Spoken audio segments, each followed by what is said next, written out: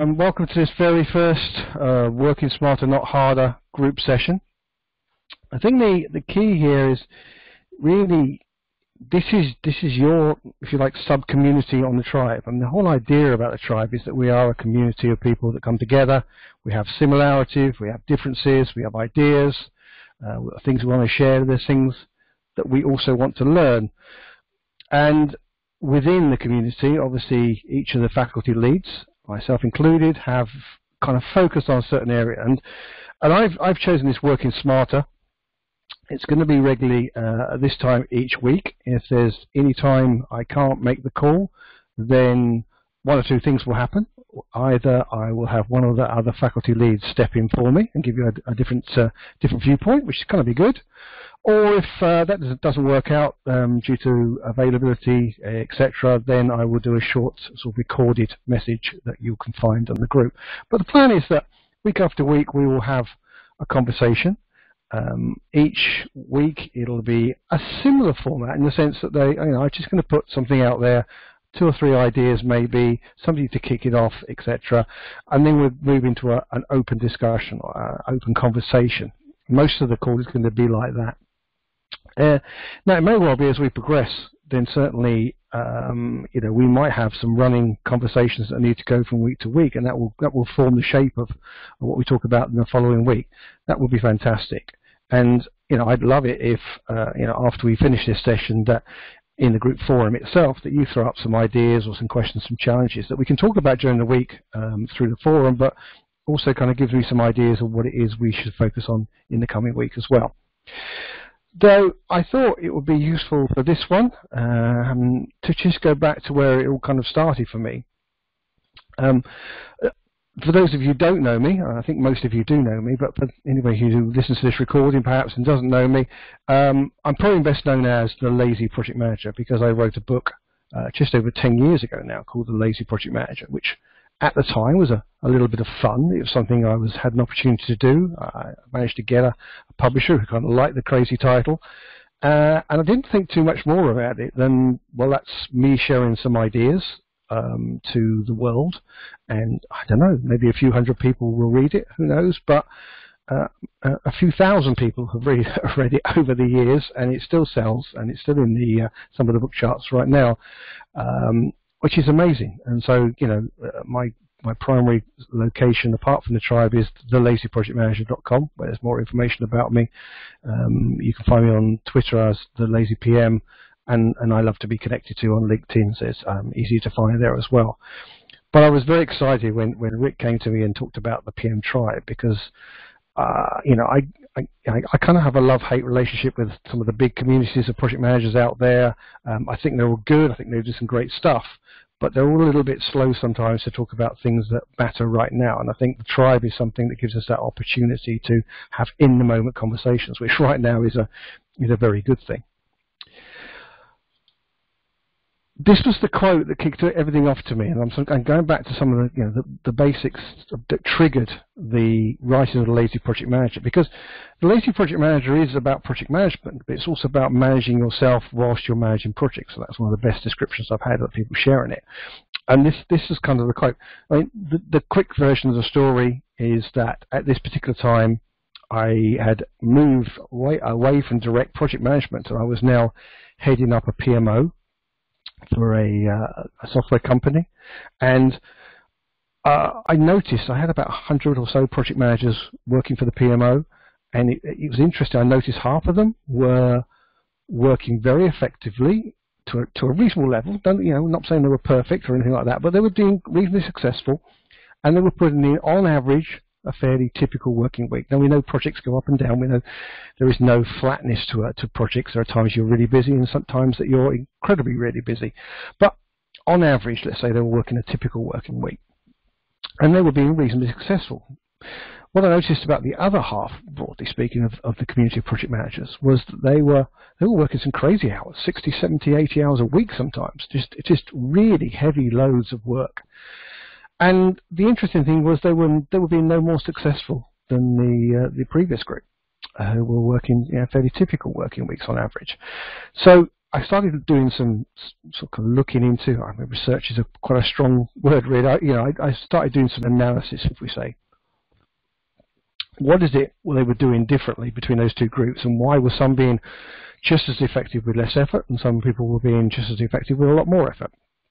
And that was driving my mind when I came across this quote, and my manager managed to insult me as far as I was concerned, because he called me one of the laziest people he's ever met.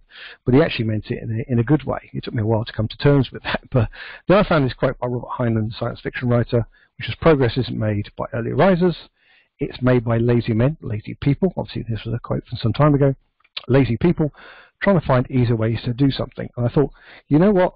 That is it. It is finding this effective way of working. It's about working smarter and not harder.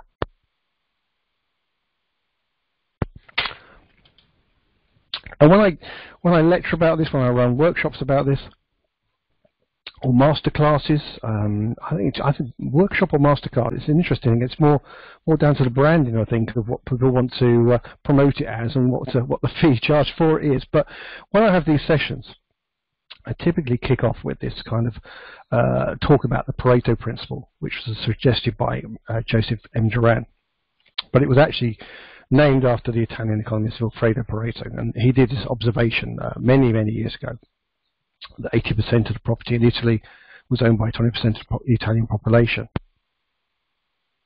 Now, the 80-20 rule, we all know that. We quote it probably on a very regular basis. And it works. Typically an organisation, most of the organisations I've worked for, 80% of the revenue comes from just 20% of the products that they sell. In our personal life, we wear 80% of the clothes that we wear 20% of the time. Actually, in lockdown, that's probably even worse. We're stuck at home and we're looking, as very casual, and probably reusing a lot of clothes that we may not wear as much normally. But the 80-20 rule, it works. And so when I talk about being productively lazy, which is a term that I came up with, not negative lazy, not bad lazy, not doing nothing lazy, but being productively lazy, what I meant by that is that you find ways to be effective in the right area. So if you think about this, 20% of the effort that you put in actually delivers 80% of the value of what you put in. 20% delivers 80% of the return on investment, return on personal investment. And a lot of it is about finding the right way of prioritizing. What is it I should be working on? What is the important things I should be working on? What is the impact of doing these things? Those kind of two things together, those two things factored together, allows us to do a better prioritization of what we should be doing. We all have to-do lists. We all have things we have to do, and at any given time, people are sending you emails or messages or leaving you phone calls, etc., or asking you to do something. Your to-do list constantly grows. But if we just start at the oldest one and start working our way through, it may not necessarily, almost certainly won't be the most important thing we should be doing. So what I always tell people is, you need to reflect upon this, and I think this is a great thing you can talk about, and how you can go about doing this. How can you prioritize in the right way? Because if you do that, if you find out, well, what is it I should be working on, and get it done, then actually it's very empowering for two reasons. It's empowering because you feel positive because you've achieved something, and secondly, it's empowering because it allows other people to get on with their work. Often you, particularly as a project leader, as a project manager, as a project director, or a PMO head, or whatever your role is, you are part of the controlling factor of other people's work, as other people are on you, of course. We don't just go into work and just do exactly what we want to do and don't worry about anybody else. That's not how life works. Obviously, you have commitments, you have promises made, you have deadlines to meet, etc. But in the area of flexibility about what I should be working on tomorrow, first thing, tomorrow, second thing, and so forth, then I encourage people to think, last thing at night, on the way, well, I was going to say on the way to work, but not many of us are probably going on the way to work, but over that first cup of coffee that you have in the morning, what is it you should be doing? And do a little prioritization. Try and understand what is in that 20% that you need to do that is really going to deliver huge personal return on investment. It will deliver the 80% of progress. And the last thing I want to cover is this one. This is the intelligence of laziness, as I talk about it in my keynotes. It's some work that Helmuth Karl, Berhard Graf, and Moltke did. Moltke was the field marshal of the Prussian army at the end of the 19th century, and he analysed his troops. He and his son after him actually created a very efficient military force in Prussia. Very efficient, very organised, and a lot of what they did is still prevalent in the modern military forces around the world. But one of the things that I just loved was Moltke. He looked at his troops, the people in his armies basically, and said, "Well, look, people are simply categorised in the following ways: they are either not very smart or they are smart, or they're either lazy or they're diligent." So he didn't actually say not smart. He was being a lot ruder than that, but you get the idea. So you're either not very smart or smart. You're either lazy or diligent, hard-working, busy. And he categorized people in this way, and he said, well, one group of people, they are the sort of the lazy but not the most intelligent people. They let them be quiet. They may come up with a great idea one day. They're mostly harmless. He didn't really have too much time for these people. They were just in the army, and they did a job for sure. I mean, I suspect that these people were perhaps slightly nearer the front line when the Prussian army went into battle, because they could be seen as, disposable in that sense. A cannon fodder or something like that. Not very nice, but Moltke didn't have a problem with them. He said, well, let them be quiet. They might come up with a good idea one day. They're harmless. Moltke did have a problem with the not very smart people who are busy, hard-working, diligent, always at something, always thinking about something. And Moltke said, look, you need to take these people out. They tend to keep the organisation busy with really silly stuff. It's very distracting. And it's always fun, when I have a big group, we kind of say, well, do you know anybody like this? Can you look at them right now? Are they sitting next to you? And you get a lot of laughs for that one. But Moltke's view was these people are destructive and they are distracting, and they need to be dealt with in some way. Again, in the Prussian army at the end of the 19th century, that probably wasn't a very nice way, but let's move on. If we move on to the right-hand side, which is really the heart of this, Moltke said, look, the people who are hard-working and intelligent, in his terms, deploy into a staff function. They will make sure all detail is thoughtfully addressed. Now, that's a great thing, and you need people like that, absolutely. But Moltke did not consider these people as your leaders. These are not the people who are leading his troops. In real life, these are not the people who are best suited to lead project teams or program teams or PMOs even. Moltke said, look, if you find the people who have this combination between lazy and smart, promote these to your leadership, because they will know how to be successful through the most efficient deployment of resources.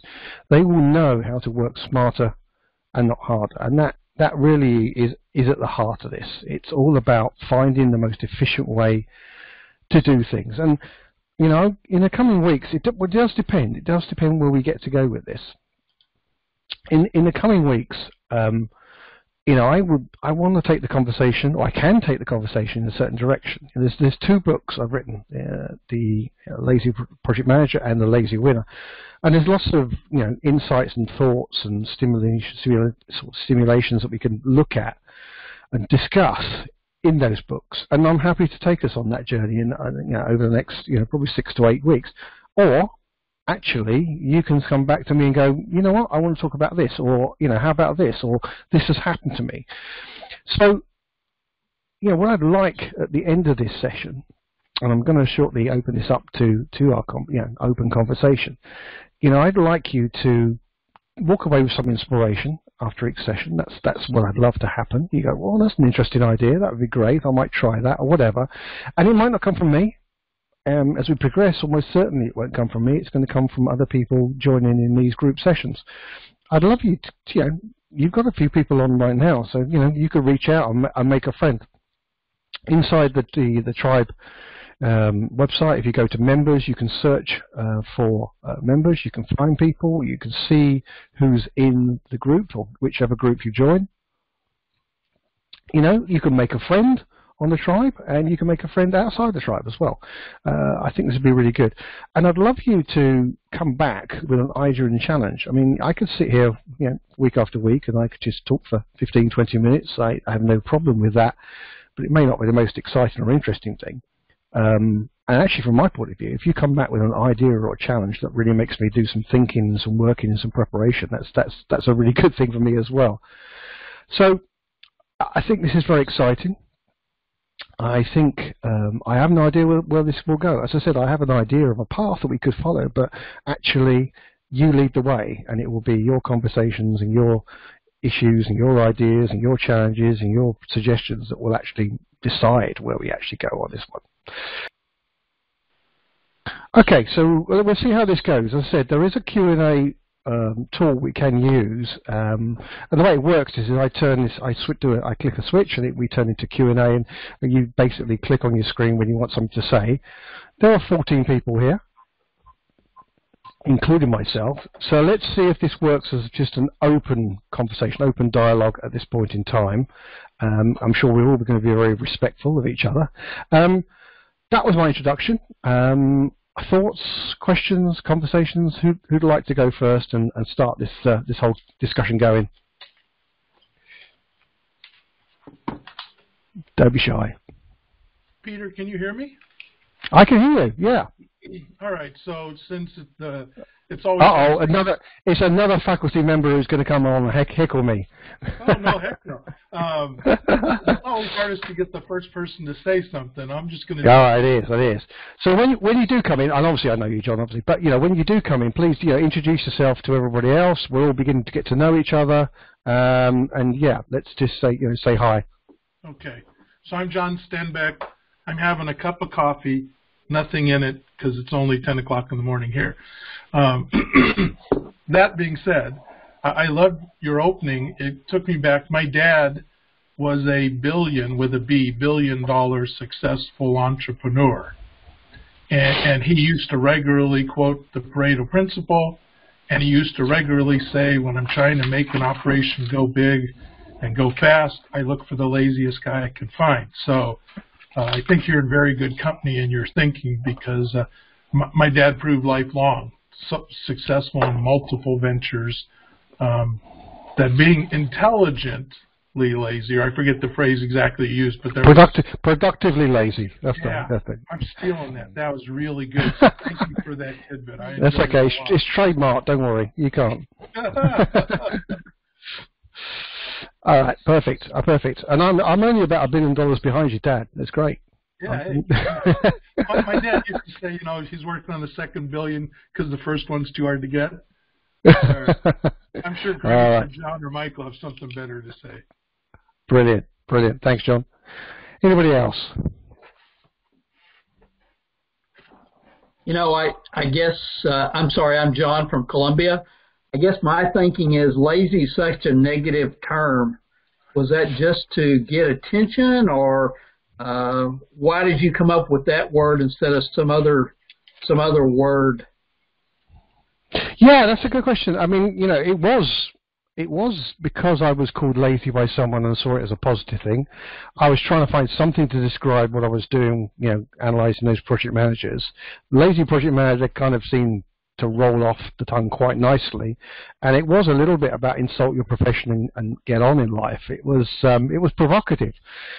Well, I've talked to a few people about this. It has worked. It has worked in most parts of the world, but it hasn't gone down well in some of the Asian countries. They can't get past the negativity of the word lazy. And I've also worked in the Middle East, and in those cases, I have to rebrand effectively what I'm talking about, because that doesn't go down well either. So it hasn't always worked. It doesn't seem to have stopped me too much. And as I said, the book is still selling. But I think it just tried to encapsulate the idea of the fact that we all work an awful lot. We all work pretty hard, and I did. I mean, the other background story to this is, in my early days as a project manager, I ran a project for nearly 3 years. It was a huge project, multi-sites across Europe, and at the end of it, because it was by far the biggest thing I'd ever been given, it was the biggest project my company at that time had ever had by a factor of 4, and I threw myself at this, and I was reasonably successful, but it consumed my life. I was working ridiculous hours. I was making sure that I was in every meeting, every decision point. I didn't trust anybody. I was micromanaging everywhere, and it was burning. It burnt me out. I was working on holidays. I had one cancelled holiday. I can remember being on one holiday where I had to go off and find an internet cafe to follow up on some actions, etc. And I was physically ill on more than one occasion during the project. And at the end of it, I had a dilemma. I was like, well, I kind of love this life. I enjoy this leading change, but equally I looked at it and thought, well, I can't do this for the next 20, 30 years. It will kill me. So what am I doing wrong? And with the help of a couple of mentors at that time, we began to unpick kind of the way I was working, and I realized, I wasn't using my team properly. I wasn't delegating. I wasn't managing my own time properly. I was bad. I was communicating in a bad way. There was lots of things, and that really is at the heart of the lazy project manager. So, lazy, not everybody likes it perhaps, but it seems to have done the trick of making it interesting for people, attracting audiences, attracting readers, and getting attention, the kind of subject needed, really, as far as I'm concerned. How do you take it, John? I mean, what was your thought on that term? Do you see it as a negative? No, I mean I see the word as a negative, but not in that context. Right. I guess, and maybe my age will come through on this, but I was thinking generationally. If you look at people today versus olden times with it, hard work was the way to get anything and to be successful, like you described. With it, the one that worked the harder were often the ones that succeeded and got promoted and stuff. And I guess I see kind of a shift in a lot of that now as people seek for more home work balance with it. So that was kind of along the lines I was thinking about is the way we worked kind of different than the way my parents worked and I worked early days. Yeah, that's a fair point. I mean, maybe I should bring out a third edition, which is the lazy millennial project manager. I mean, because they're kind of attuned to that way of working from the start, it seems. Hey, is that same word for twice? Sorry, well, I don't know. Do anybody, but. Do we have any millennials on the call? I'm not sure we necessarily do. I don't know. Anybody else on the call? Any other thoughts?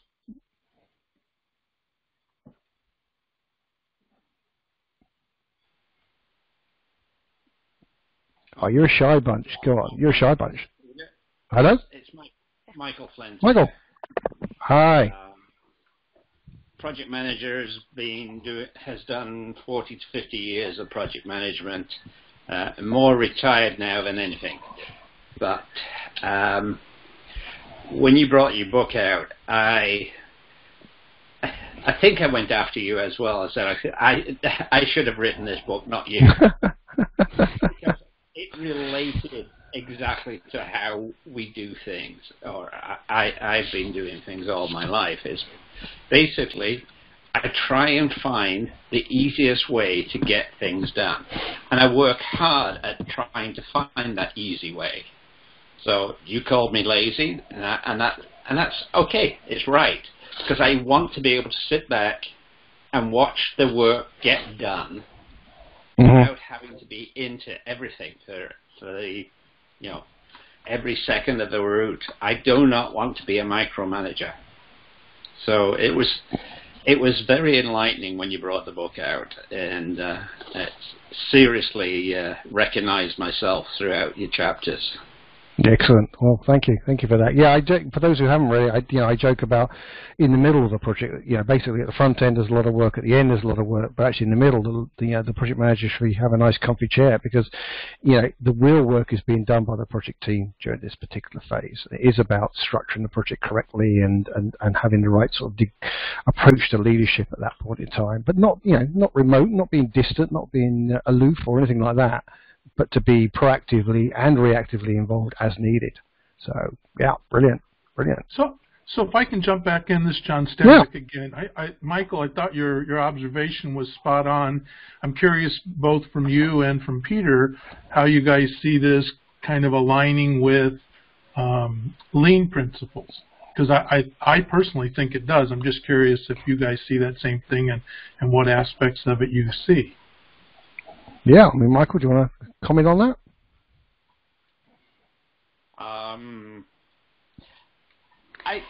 I have to think about that one.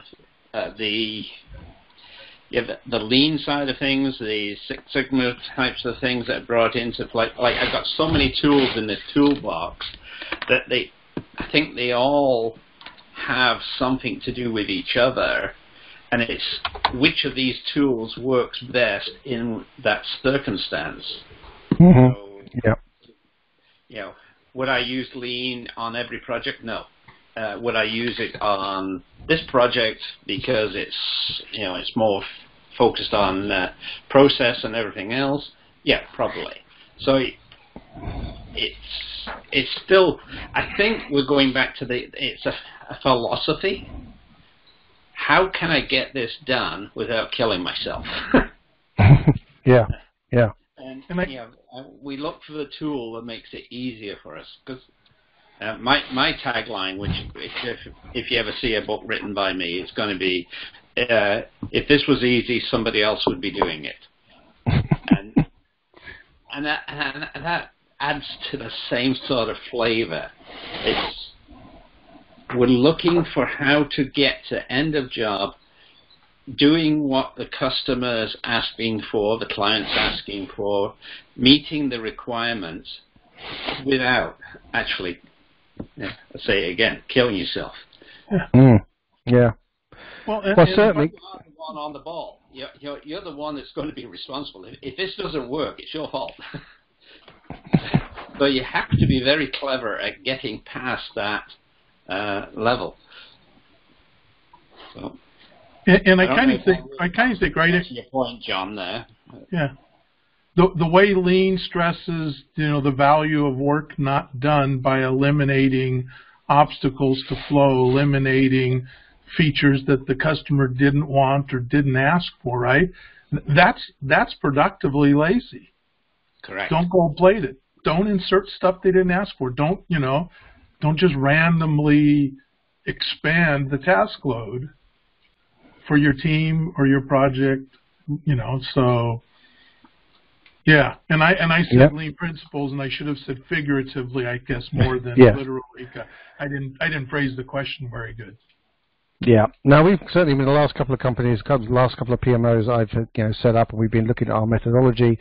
We incorporate every aspect of it, to make it as efficient as possible. I mean, Gerald makes a comment about, maybe efficient would be the Asia-friendly version of productively lazy, and you're right, it is another term for that. And we embedded components of lean, components of agile within the methodology, and it all really worked, etc. Somebody else from the group, some other comment.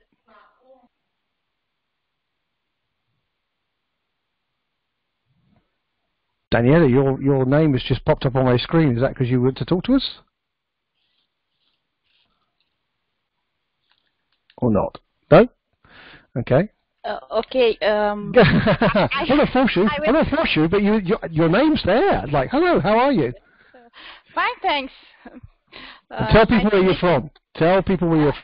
I'm from Romania, from Bucharest.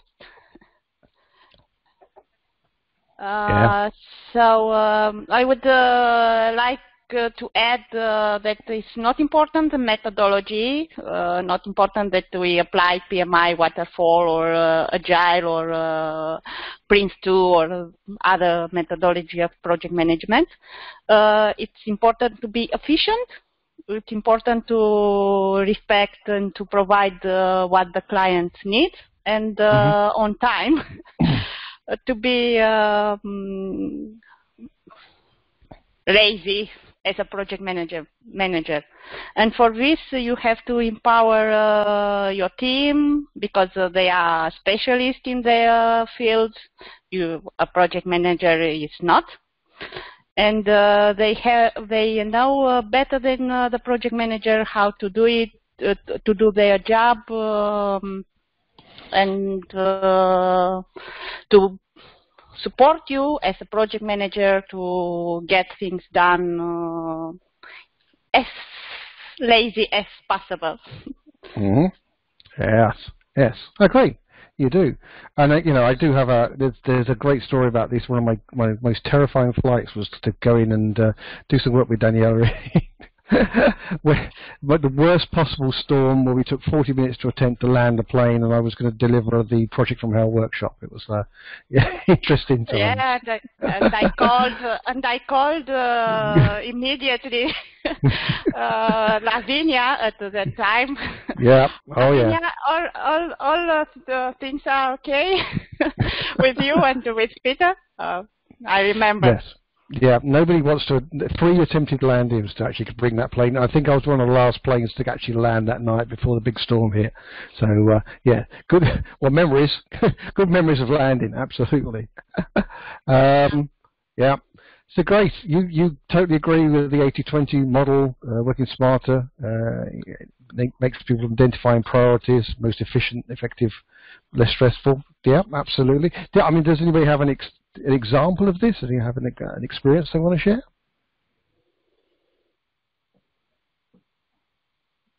I know it's scary at the moment. If we were just sitting in a room with a cup of coffee or a glass of wine and just having a chat, it'd be a lot easier. I know that. Okay, let me say something. At least with the things going on right now, I think, I had to put on my project management hat with the homeschooling we are doing right now. So having to take kids through schooling at home is a whole project on its own. From having to put your schedules together, ensure that everything is going on and still get your work done. So when I think about working smarter, I think about the fact that it's not only about having the processes, but also having a contagious energy and enthusiasm to ensure that every other person is influenced to work at a pace and with the energy of not having to get to that point where you're having negative ripple effects of negative energy, which on its own is stressful as it is. I don't know if I'm... Yep, no, you're right. Yeah, absolutely. And we're about working smarter. It's really not just about the work, but it's also how it affects you as a person, how it affects your team. How do you ensure that everybody feels we are achieving this in the best way possible while staying healthy, while reducing the stress on ourselves and delivering the best that we can to the clients or to the organization. So it's still a mindset that, okay, you wake up early in the morning, give yourself a positive mindset, ask yourself, what are my priorities for today? How do I achieve them in the least stressful way? And also, how do I influence others to be able to work with me to the point that we are all finishing the day still feeling energetic and restful from an accomplished day. Yeah, well, I certainly agree. I mean, and yes, you're right. I mean, I talk about working smarter, not harder, but it is being smarter and not making things difficult for yourself. It is about that. If you create that, I think, approach, then those around you do the same. It's I think you do become incredibly productive, and it's almost like you've created if not a team, a community of people with the right attitude. True, because even I've seen that in my 9-year-old son when he's working, especially on his math, and you tell he's feeling low, and you get him to the point of feeling excited about what he's doing, and you'll see the creativity that comes up, and pam, he's done, and he's telling you other ways that he could even make it faster. So this also can happen to us as adults. And at the end of the day, we are working smarter and not harder. Yep. Absolutely, I agree. And the reflection on the current situation, because I've obviously been having a number of calls with people. I've always had the attitude of you can be productive and have some fun, have some smiles as well.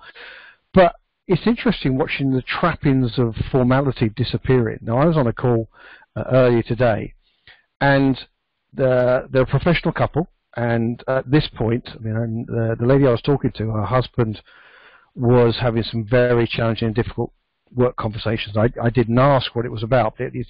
She kind of intimated it was quite serious and it may be involving people's working jobs, etc. I don't know. But he had at that point they're locked down at home. He's had to focus absolutely, and she's now in charge of the 3 children that range from 3 to 7, whilst also trying to run her own company and have calls, etc.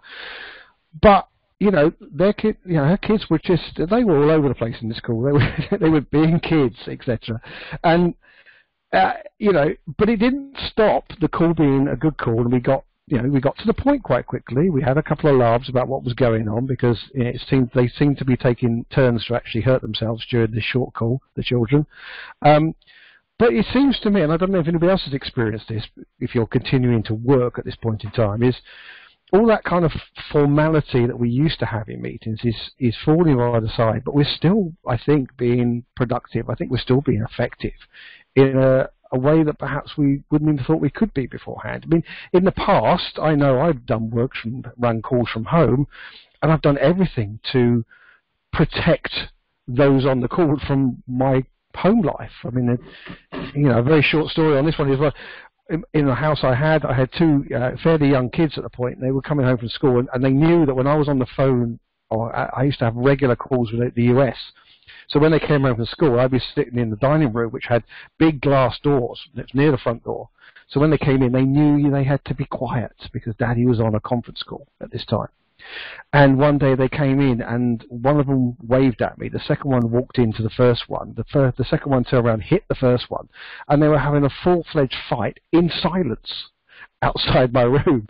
But the whole point of it is that there was a time you tried to protect your working life and separate it completely. But now there's a lot of acceptance that we can still be successful and productive and efficient, and just letting life go on around us. I don't know, has other people had that experience in recent times?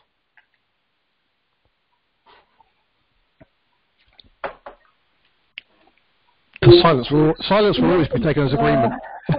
Very to hear from Serbia. Yes, Hi. Hi. Serbia. I want to go to Serbia soon. So yes, I had that experience. So it's now it's completely acceptable and it's happening all the time. So the kids are coming and bathing, or dogs are there, or whatever is happening. So that's not a problem, and we managed to finish our work as well. So yeah, absolutely. There must, I don't know, if some of these big companies, have they got board meetings? Do you think they're doing it in a relaxed way? I don't know. Probably not. That would be funny to listen to. All right. So, any other thoughts on this kind of working smarter and not harder? I want these calls to run as long as they're useful, and we're not going to stretch them out. We're not going to say it has to be an hour. And I've listened to the ones that other people have done, and I like the style. I mean, it is a very relaxed conversation, like we were sitting around having a cup of coffee. But I mean, does anybody else who hasn't spoken up yet, and without me having to say their name, did anybody else make a thought, a comment, just a contribution? Well, Peter, this is Gerald. Can you hear me? Hi, Gerald. Hi. Hello. It was good to see you in February in Geneva. So. Yes. Although we didn't talk, but. just got in time. Yes. Indeed, and your sponsorship presentation was one of the best I've seen. So that was great. Thanks. Thank you for that. Yes. Yeah, that was a small room with lots of people in, and then that just wouldn't be allowed now, would it? Yeah. No. Yeah. What's your thought? Well, the question is also, I mean, I have both a PMO hat and I have an IT developer hat, so that was actually it's sometimes very useful that when there's something to automate, the laziness kicks in, or reporting can be very boring, but unless you've automated it, so made it lazy.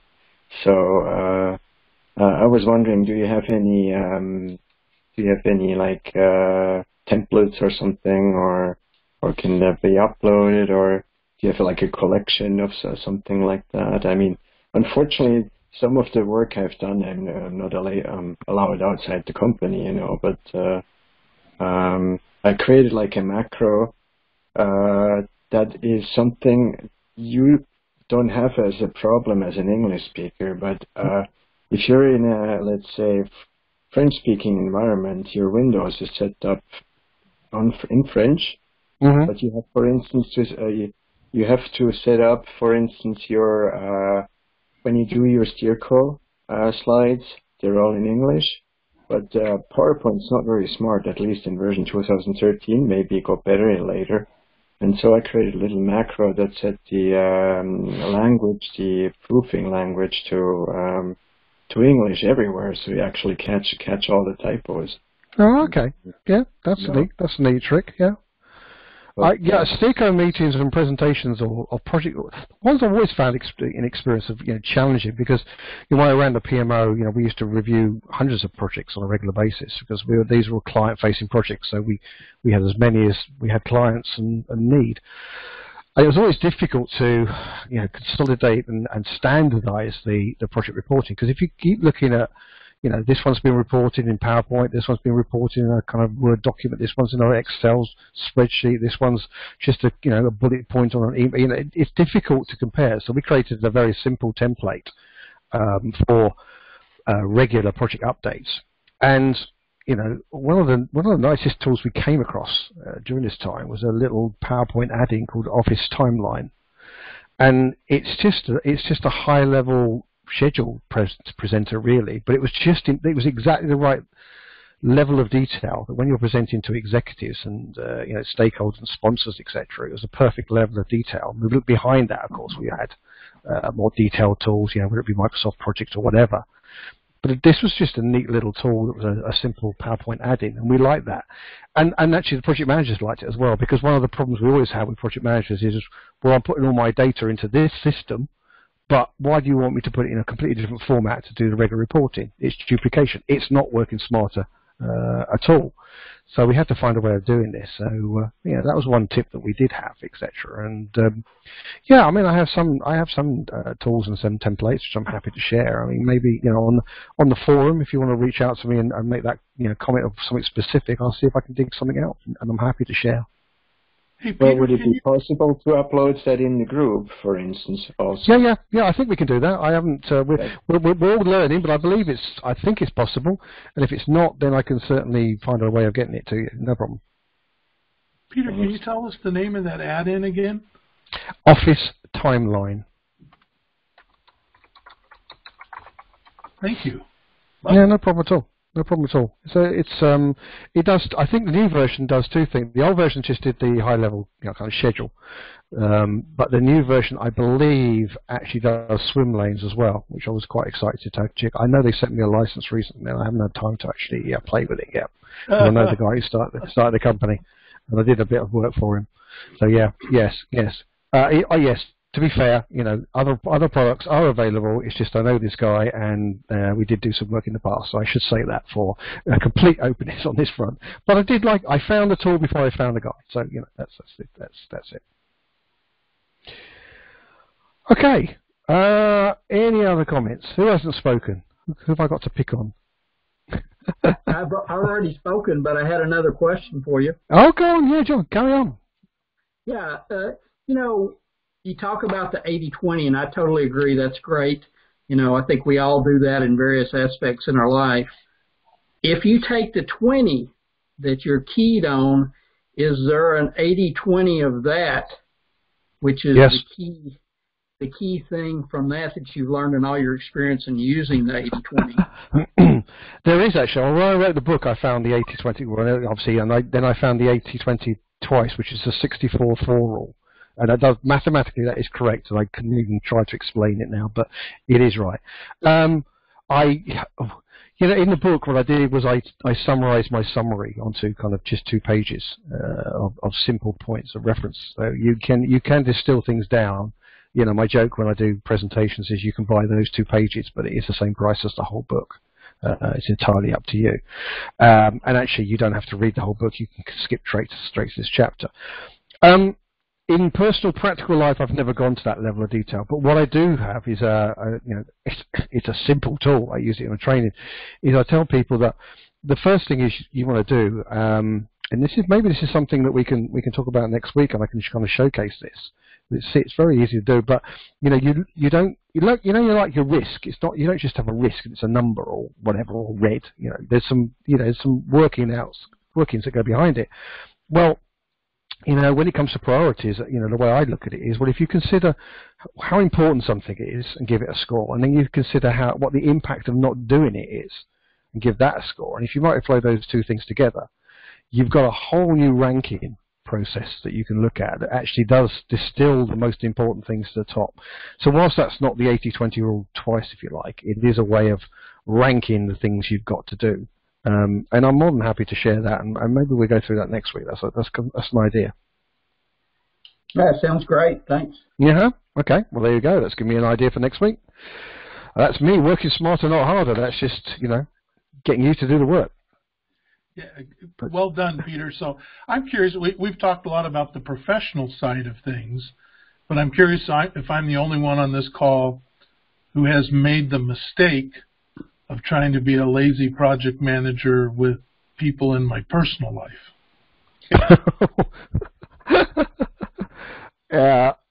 On the grounds that my partner is on this call at this precise moment in another room, I'm going to plead that whatever it is to not even answer. Unless Juliet would like to make a comment at this point. You know what? I was always told you never try and project manage other people in your life in any way, shape, or form. It doesn't work. It doesn't work very well. No. And no, you don't do a stakeholder assessment of your nearest and dearest, etc. It doesn't mean that some of the principles that behind it all don't apply, but you just don't make it obvious when you're doing it.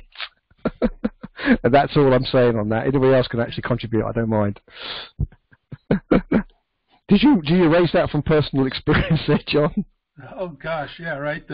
The times I've been, hey, there's a simpler, more efficient way to do this, and I just use the lazy approach and have that not go over well. Oh my. Yeah. Surely somebody else has felt that. Well, I mean, it's conversation later, I'm sure. Oh, hello, my love. Well, I'm happy to talk on this call for as long as anybody wants now. Oh dear, no. I do tease a little bit when I do one of my presentations. I talk about when my kids were younger, I was on the Parents Teachers Association group. We sat on little tiny chairs, every other week. We talked about things that were going on in the school, and I found it an interesting experience, but also a very frustrating experience, because by the time you got to year 2 of doing this, and typically you were on the PTA for a couple of years, by the time you got to year 2, you were talking about the same things you were talked about a year ago. And, I realized quite quickly that the one thing I shouldn't do is stand up and go, hey, I'm a project manager and there is a much better way to do this. Let me tell you about it, because it wouldn't have gone down well. But what I did say was, look, we do these big events every year, about 3 of them. So why don't we, next time we do an event, let's just document it all and put it in a folder and, I don't know, what should we call it at the end of it? Let's call it a kind of lessons learned, maybe, where we just talk about what worked, what didn't work, and how we can improve it for next time. And let's file it away. And then when the new group of people are there in a year's time, they've got a starting point. And that went down very well. But me standing up going, hey, I am the lazy project manager and I can tell you how to be far more efficient, I think would have got a lot of cups of teas and cakes and stuff thrown at me, I'd imagine. So, yeah, be careful. Be careful. All right. Anybody else? Any other thoughts right now? No? Okay. Well, on that basis, again, call to action is, as I said, if you've liked what other people have said, then please make sure you friend them within the tribe. If you like generally what's going on, please to reach out to all your colleagues outside of the tribe and invite them in. We've still got the whole free trial thing going on. We're still learning our way. The group forum is there. I will summarize this session as best I can on the group forum tomorrow. But if you have any other comments or suggestions, then please post some stuff on there to keep the conversation going. And I really hope that we get you on the call again in a week's time. And I just want to thank you. Thank you very much for your time. Appreciate it.